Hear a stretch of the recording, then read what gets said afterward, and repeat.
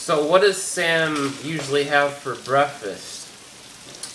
Well, for breakfast, I usually have some really good clean spring water with a green smoothie. I drink a green smoothie every morning for my breakfast, and that's what I have for breakfast.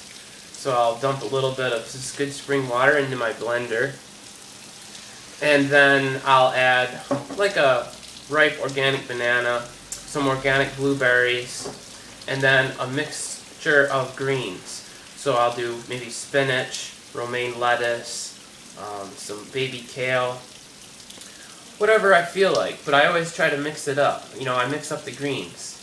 And then I add like a tablespoon of some Vitamineral green or some superfood green powder that I might have lying around.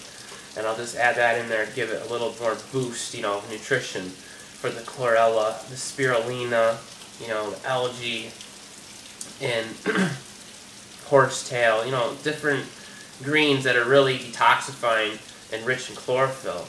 So that is what I usually have for breakfast. I don't do heavy breakfasts. I eat like nice light breakfast like that, like, you know, a smoothie, and it gives me a really good day. It's loaded with nutrition, and it's a great way to get into a good habit. Because when you have a green smoothie every morning, you will really feel the benefits of it after a week.